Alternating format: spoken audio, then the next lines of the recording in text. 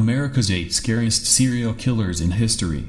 The United States has been home to some of the worst serial killers in human history. These American serial killers have some of the highest number of victims in history, arguably making them the scariest human beings on the planet. Although there are many other prolific serial killers throughout the world, the United States has one of the largest groups of killers with 10 or more victims. Although some serial killers boast of hundreds of victims to their names, others have a more terrifying, if not lower number, of kills. 1. Gary Ridgway, the Green River Killer. He may be America's most prolific serial killer. Yet the name Gary Ridgway, as known as the Green River Killer, is not as well known when compared to the many other murderers who have haunted our nation's headlines. Convicted of killing 49 women over the course of 2 decades, Ridgway has confessed to killing almost twice that number, and admitted in later statements that he claimed so many lives he lost count. A man of contradictions, Ridgway was a door-to-door proselytizer who read the Bible aloud both at work and at home. He was a married man twice by the early 1980s, when his murder spree began. At the same time, Ridgway regularly frequented prostitutes. Many of the killer's victims were sex workers, whom he targeted because he hated most of them, and they were easy to pick up. He also preyed upon young runaways and other women in vulnerable positions. Ridgway had sex with many of his victims before he killed them. He also returned to the disposal site to have sex with the bodies. The majority of the murders occurred near Seattle and Tacoma, Washington. Many of the bodies were then dumped along the banks of the Green River, a 65-mile stretch of water due south of Seattle, that earned the killer his nickname. In order to pick up his victims, Ridgway would make small talk and show them photographs of his son. In truth, according to Ridgway himself, he just want to, get the victim in the vehicle and eventually kill her. Ridgway's victims were usually strangled, either by hand or by ligature. In his confessions, Ridgway said that he turned to ligature because he was afraid that the defensive wounds his victims sometimes left on his arms would give him away. Ridgway intentionally dumped the bodies in out-of-the-way places, once leaving Washington state entirely to dispose of 2 of the bodies near Portland, Oregon, and confuse the police. He also left false clues around the dump sites to throw off suspicion, including gum and cigarettes that had been used by other people. This partially explains why it took authorities until 2001, almost 20 years after his first confirmed murder, to arrest Ridgway, when DNA evidence finally linked him to 4 of the victims.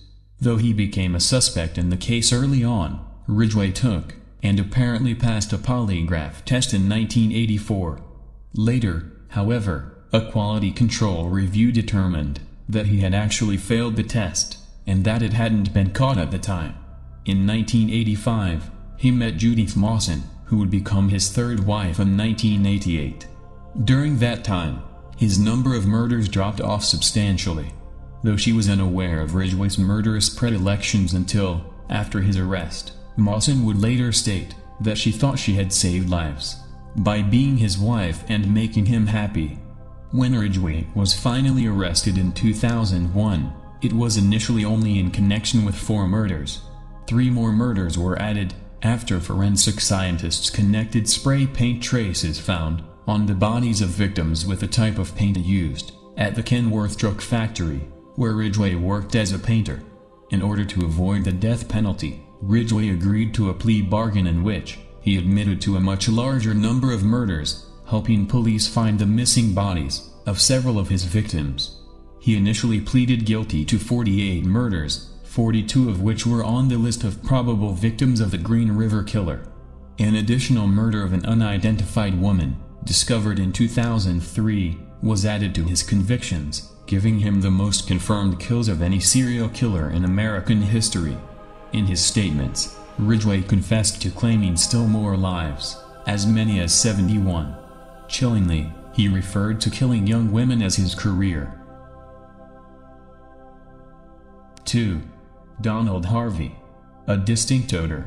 The scent of burnt almonds turned a routine autopsy into a murder investigation, and then into a probe of one of the country's worst serial killers. The dead man, John Powell, 44, had been in a motorcycle accident in July 1986 that landed him at Cincinnati's Daniel Drake Memorial Hospital with massive head injuries. For months, he was unresponsive, suffering seizures, embolisms, pneumonia and bed sores. No one, not even his wife, was surprised when, in early March 1987, Powell took his last breath. There were no suspicions of foul play. The man had been lingering in the margins of life for months. Who would bother to kill him? All that changed with one whiff of burnt almonds, which is the telltale odor of cyanide. Detectives soon turned their attention to the last person to see Powell alive, hospital orderly Donald Harvey, 35. Police brought him in for questioning. It did not take long for him to break. "I did it," Harvey admitted. He calmly told of how he poured half a vial of cyanide into Powell's feeding tube and flushed the rest of the poison down the toilet. When asked why, Harvey said, "I felt sorry for him, and for his family." It seemed a classic case of mercy killing. Harvey was charged with a single murder, and that's how it might have stayed had it not been for the observation of a television newsman, wrote attorney William Whalen in defending Donald Harvey. WCPO TV anchor Pat Minarson questioned the reporter at the scene, asking if there would be any investigation into other deaths at the hospital. The answer, on the day of Harvey's arraignment, was number. Then Minarson started digging, talking to about 50 Drake nurses, patients and staffers. He found evidence of a string of suspicious deaths. Minarson contacted Whalen, Harvey's lawyer, and asked him to question his client about whether Powell was his only victim. The answer was startling. WCPO ran a half-hour special that raised the possibility that as many as 70 or more patients had died from Harvey's ministrations. Born April 15, 1952, Harvey's young life was filled with all kinds of people, events, and pathologies that are a formula for growing up a serial killer. His family was dirt poor. His parents had knocked down screaming fights, and as a young boy he had fallen several times, hitting his head. Older cousins sexually abused him. He took an axe to the only pet he ever had, a chick. At 18, he went to visit an elderly uncle, who was convalescing in Marymount Hospital in London, Kentucky, and found his life calling, caring for lost causes. He charmed his way into a job there. Before long, the hospital's death rate started to rise. Harvey would later confess that his first victim at Marymount was a nasty old drunk, Logan Evans, 88, a stroke victim. On May 30, 1970, Evans was thrashing about, covered in his own filth. As Harvey tried to tend to him, Evans grabbed him, smearing feces on the orderly's face. So Harvey smothered him with a pillow. What followed was a string of deaths of the hospital's most frail patients. More than a dozen died on Harvey's watch, before he quit in March 1971. A few months later, he joined the Air Force but was discharged in 9 months when revelations surfaced about a previous burglary arrest. For a time, Harvey bounced from one hospital job to the next. In his private life, he advanced his studies in witchcraft, and his activities with neo-Nazi groups, Corll Hotweller. Soon Hotweller wasn't feeling so well, and people around him were even worse. A friend came down with hepatitis. 3 neighbors and Hotweller's father and brother-in-law died. No one made the observation that the one common denominator was the Harvey. All had had 1 or more meals prepared by him. Even a neighbor's old dog died after Harvey took care of him. No one probed too deeply into his background and the history of mysterious deaths at other medical facilities when he applied for a job at Drake.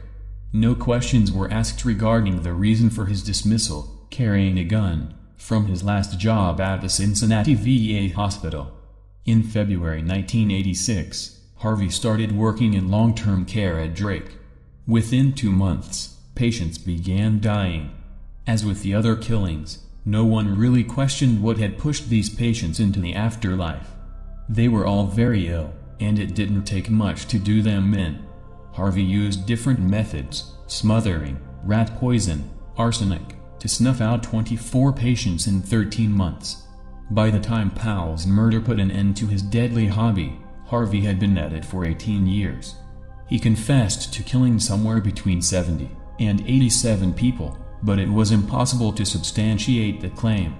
He did it out of compassion for their suffering, to put people out of their misery, Harvey insisted, although many of the killings were clearly provoked by rage, hatred or jealousy. In August 1987, Harvey pleaded guilty to 24 counts of murder, and received 4 consecutive sentences of 20 years to life. Killings in other hospitals earned him another 11 life sentences. The angel of death will be in his 90s, before his first possible parole in 2043. 3. John Wayne Gacy. There are many serial killers that operated within the United States in the past century. The truly prolific among them stand out as examples of the chilling brutality of a human mind gone terribly wrong.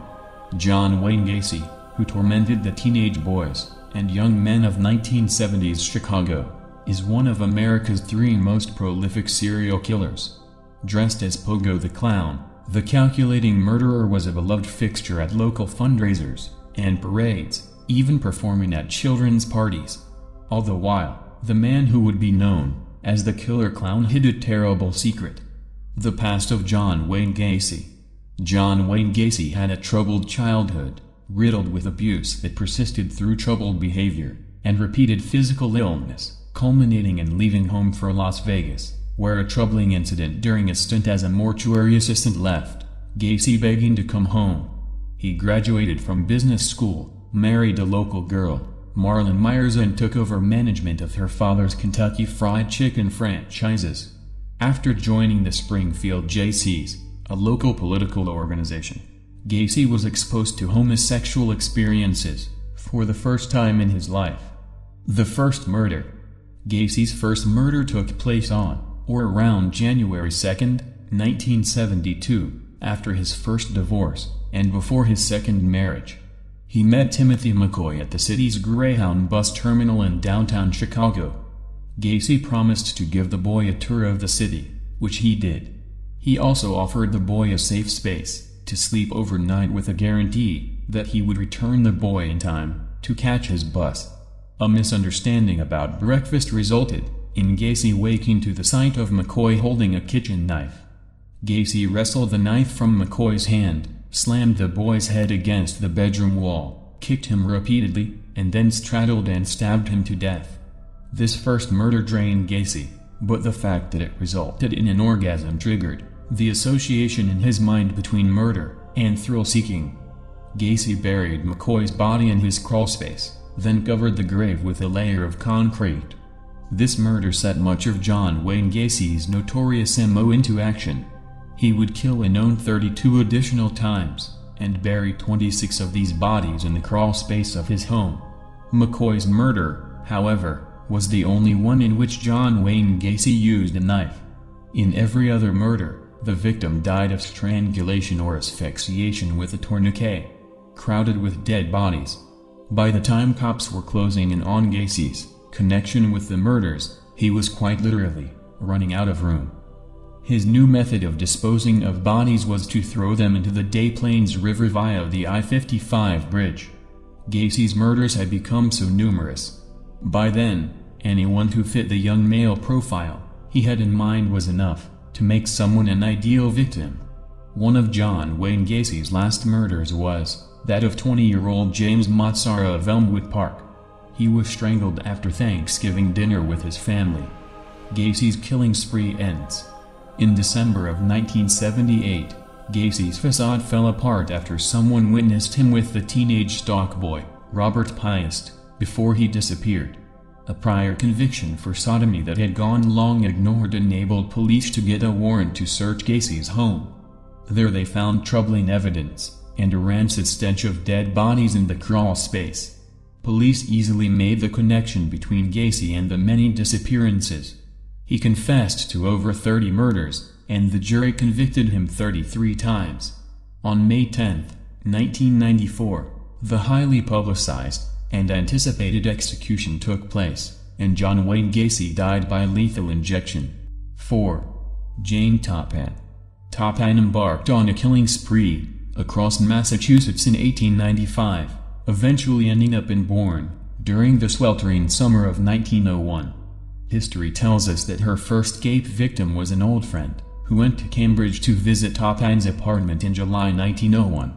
Mary Mattie Davis and her husband, Alden, a prominent figure in Cantonment, had previously rented space to Toppan at their property on the street now called Mystery Lane. Davis stopped in Cambridge and returned to the Cape in a casket, a presumed victim of heart failure. But authorities later came to suspect otherwise. Toppan came to the Cape for the funeral and ended up moving in with the remaining Davis family. They trusted her implicitly, Ranny said, noting that Toppan had a reputation as a quality nurse. They thought she was there to help them. Then the rest of the family started dying, according to historical documents and published newspaper reports at the time. Toppan managed to wipe out the entire family within 6 weeks. First, according to history, Toppan poisoned Genevieve Gordon, Alden and Mattie's married daughter, who was bedridden with grief over her mother's death. Less than 2 weeks later, Alden Davis fell ill and died. Then a second daughter, Mary D.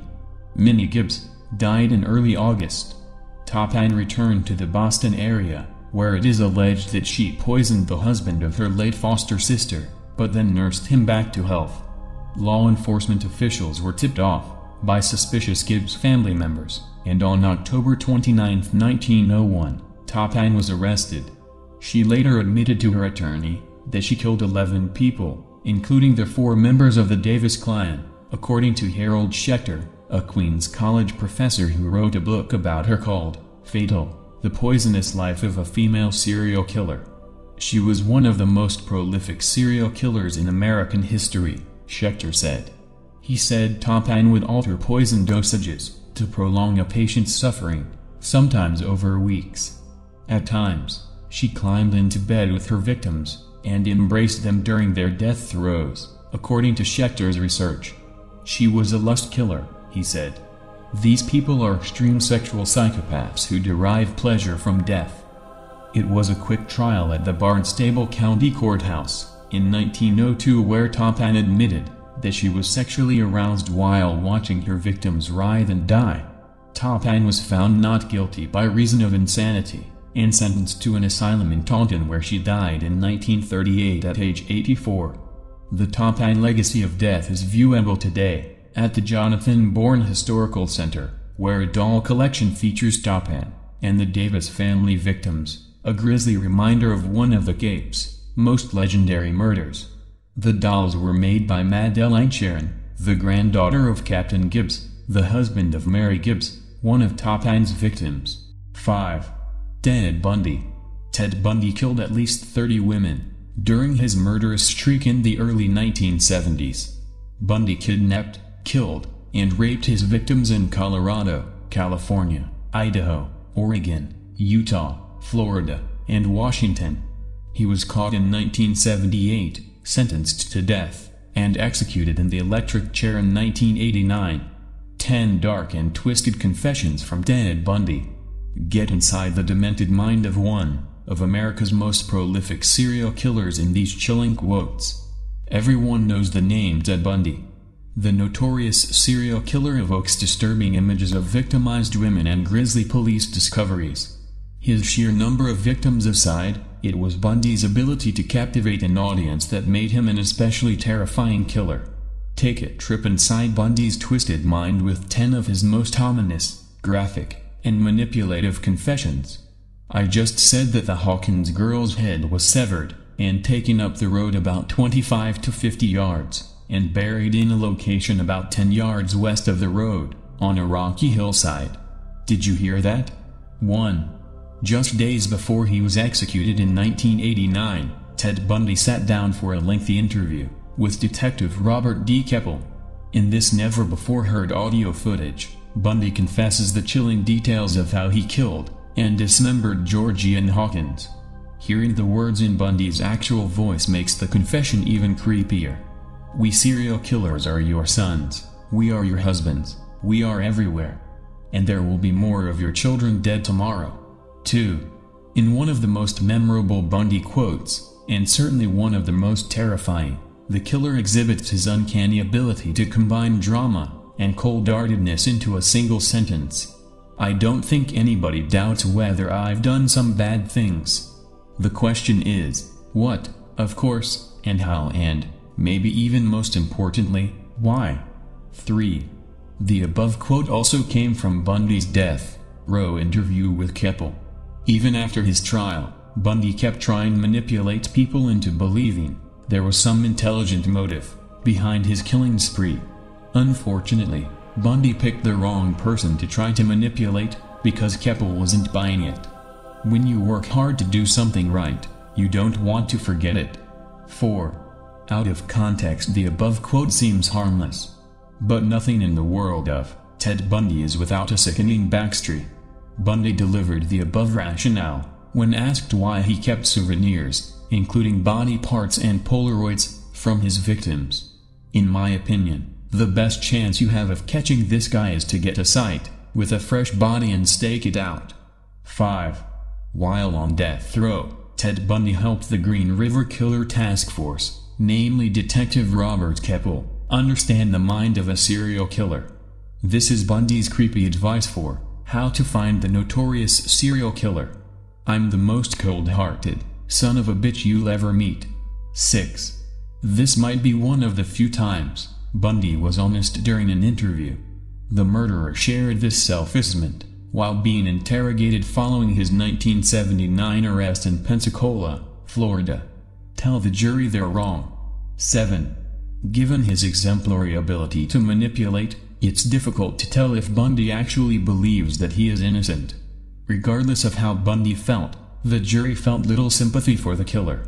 I think I stand as much chance of dying in front of a firing squad or in a gas chamber as you do being killed on a plane flight home. Let's hope you don't. 8. Given his good looks and ability to captivate an audience, Bundy was a media favorite.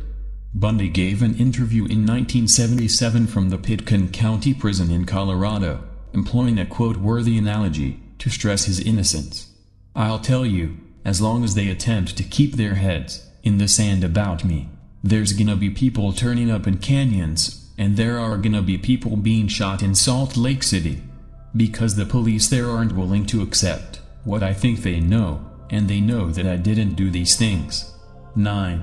After being arrested for the kidnapping of Corll Durant, Ted Bundy stressed that he was innocent. In an animated interview, Bundy attacked the police, claiming that there was a conspiracy against him, and that the true criminal was still terrorizing the Salt Lake City community. I have dreamed about flying over those fences. I have dreamed about climbing over those fences, and tunneling under those fences. 10. Again speaking to the media, after his arrest for the kidnapping of Corll Durant, Bundy shared his desire to leave prison. Shortly after the interview, Bundy did escape and went on to kill again. His quote becomes a bleak reminder of his ability to manipulate everyone around him. 6. Dean Corll. Dean Corll was never caught in his lifetime for the kidnapping, rape, torture, and murder of at least 28 boys in the early 70s. Corll, aka the Candyman, was killed in 1973 by an accomplice while committing the rape of his final victim. Only then were his crimes revealed. Since he was killed, his true number of victims is still unknown, although he may have had a connection to many other missing boys. A photograph of a handcuffed teenage boy, found in the possessions of an accomplice of the Candyman, has prompted concerns there is a 29th young victim. After it was found the boy does not match any records of known victims. Dean Corll, nicknamed the Candyman, because he gave young boys sweets from his family's business, and 2 other men, terrorized the Houston, Texas area between 1970 to 1973, abducting, raping, torturing and murdering at least 28 young males. Now a filmmaker has found evidence that there may be a 29th victim after he discovered a grainy Polaroid of a terrified young boy bent over on the ground, with handcuffs on and near a toolbox which matches crime scene photos from inside Corll's home. Josh Vargas discovered the aged photo in the belongings of Corll's accomplice Elmer Wayne Henley. Henley helped Corll in the depraved killings, until he shot him after a row. He gained access to the Henley's belongings after he interviewed his mother to gain information for a film he was making about the killings. She directed him to a school bus in an overgrown field, where she had boxed up all her son's possessions, after he confessed, and the boxes had not been touched for decades. "We were the first person who went through that stuff for 40 years, Mr. Vargas told KTRK. In a moldy box at the back of the bus, the filmmaker found a sealed photo envelope. While rummaging through those pictures, this Polaroid falls out, Vargas told ABC affiliate KTRK. I take a look at it and, right off the bat, having studied the case and the crime scene photos and everything, I see Dean's toolbox, and I see his implements in that toolbox, and I see this kid right here with handcuffs on his arms." When Mr. Vargas took the photo to Henley in prison, he said he could not recall the victim but said there were other young boys who had still not been identified. Mr. Vargas gave the photograph to the Harris County Medical Examiner's office, which reviewed the photograph and determined it was not of any of the known victims. The filmmaker is now appealing for anyone with any information about the identity of the young boy in the photograph to come forward. As well as finding the Polaroid, Mr. Vargas has also used Henley's possessions in his new film. The actor playing him is wearing his old clothing from the bus, and the posters on the film set are also from the 40-year-old stash. Even if we abandon the film project today, the greatest news could get would be that at least something came of this. Maybe somebody may recognize their son, brother.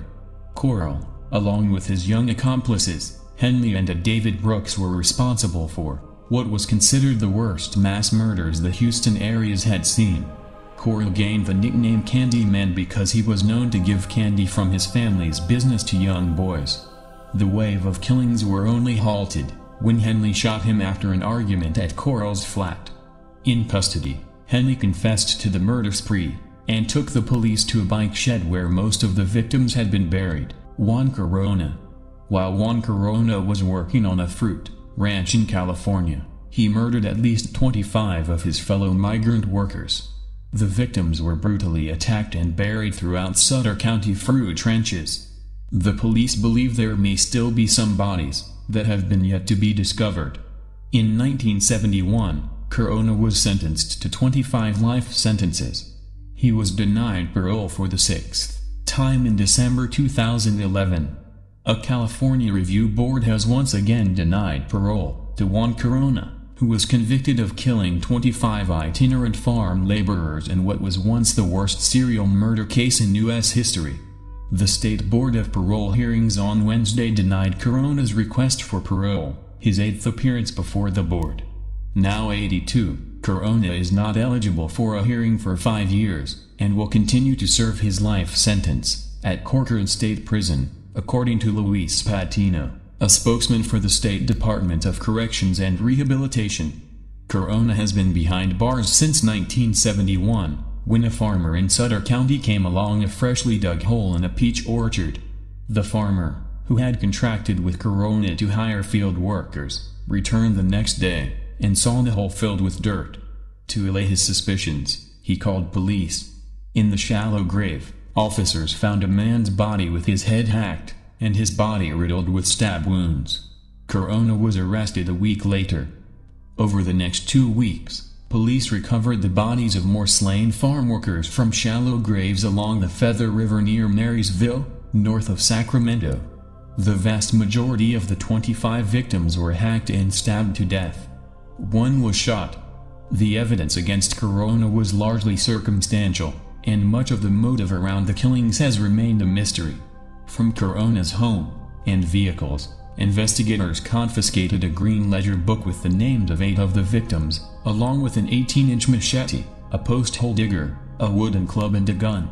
Prosecutors also claimed they had a receipt from a local butcher with Corona's name and handwriting that was found in one of the graves. After a lengthy trial in 1973, Corona was sentenced to 25 consecutive life terms, a penalty so harsh that it elicited gasps in the courtroom when the judge handed it down. But a state appellate court overturned the first conviction in 1978, blasting Corona's defense attorney for mounting a farcical defense and calling no rebuttal witnesses to counter the prosecution's 119 witnesses.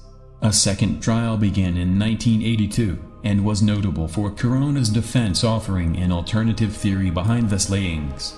His attorney told jurors that it was Corona's late brother who carried out the killings, driven by a maniacal rage that originated in the frustration of a morbid sexuality.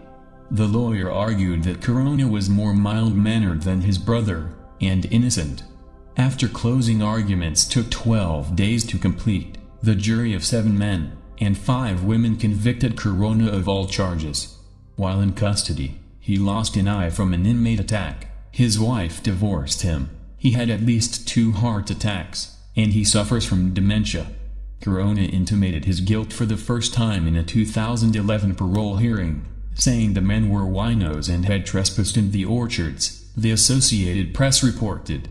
But Sutter County Dist. Attorney Amanda Hawk told the app that in Thursday's hearing, Corona appeared to walk back his earlier comments.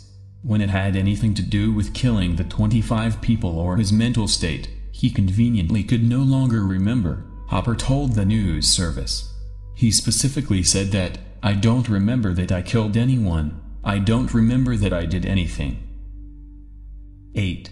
Wayne Williams. Police arrested a monster on June 21, 1981. If their evidence was correct, Wayne Williams was responsible for one of the most horrific reigns of terror in American history.